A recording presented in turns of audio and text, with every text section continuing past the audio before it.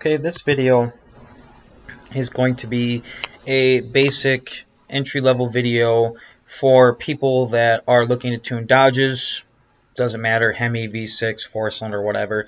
A brief explanation of how to tune the transmission because there is a little bit of confusion. So on this specific one, this is, I believe, a 2012 Ram 2500 with a 5.7 Hemi. You actually get a wide open throttle shift RPM table, which is kind of rare. Not all the Dodges have them. This one's already been tuned. You can see it's set at 6,000 through all the gears. Now, when you look at this table, let's pick a better table here. So normal shift here. Okay, this is first to second gear.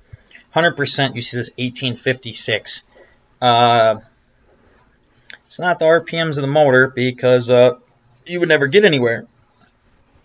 So when you go to shift general here, click trans gear ratios. Okay. Now if you remember, I put the wide open throttle shift speed at 6,000 RPMs. So take out your calculator, and I guess I could do it on the screen here. So you go calculator. Okay, 6,000 RPMs. Okay, divided by first gear here. 3.2305 equals 6,003. I'm sorry, I messed that up. Hold on. 6,000 divided by 3.2305, 1857. What you do is you take the RPM you want to shift at, and you divide it by the gear ratio, and it tells you this number right here. This is actually output shaft speed, 1,857 RPMs. Go back here. Look at that, 1,856 RPMs. So I changed the last two tables to that.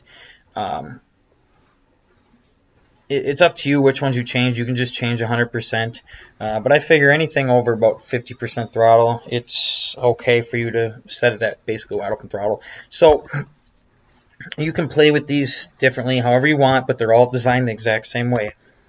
It is output shaft speed.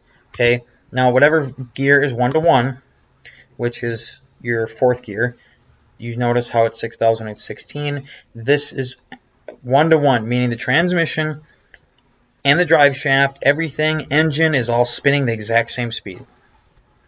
It's super simple to do once you get the hang of it. RPM divided by gear ratio tells you output shaft speed. From there, you can do all the tuning you want. Super cold shifts, you know, low gear, driver select mode, tow haul mode.